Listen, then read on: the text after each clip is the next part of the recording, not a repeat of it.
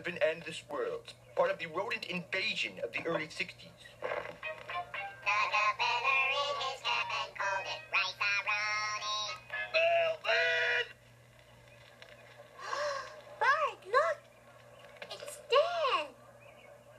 Dad, when did you record an album? I'm surprised you don't remember, son. It was only 8 years ago. Dad, thanks to television, I can't remember what happened 8 minutes ago. No, really, I can't. It's a serious problem.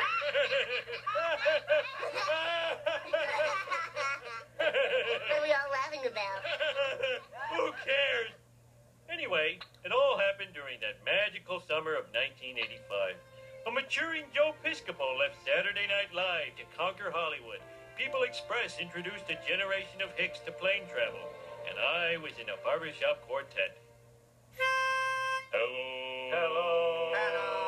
Hello. Hello, my baby. Hello, my honey. Hello, my ragtime gal. Every afternoon at Moe's, Chief Wiggum, Principal Skinner, Apu, and I would get together and sing, and the crowds went wild. You refuse me, then you'll be left alone. Barbershop? That ain't been popular since '06, dagnabbit. Bart, what did I tell you? No talking like a grizzled 1890s prospector.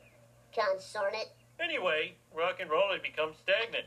Achy Breaky Heart was 7 years away. Something had to fill the void, and that something was barbershop.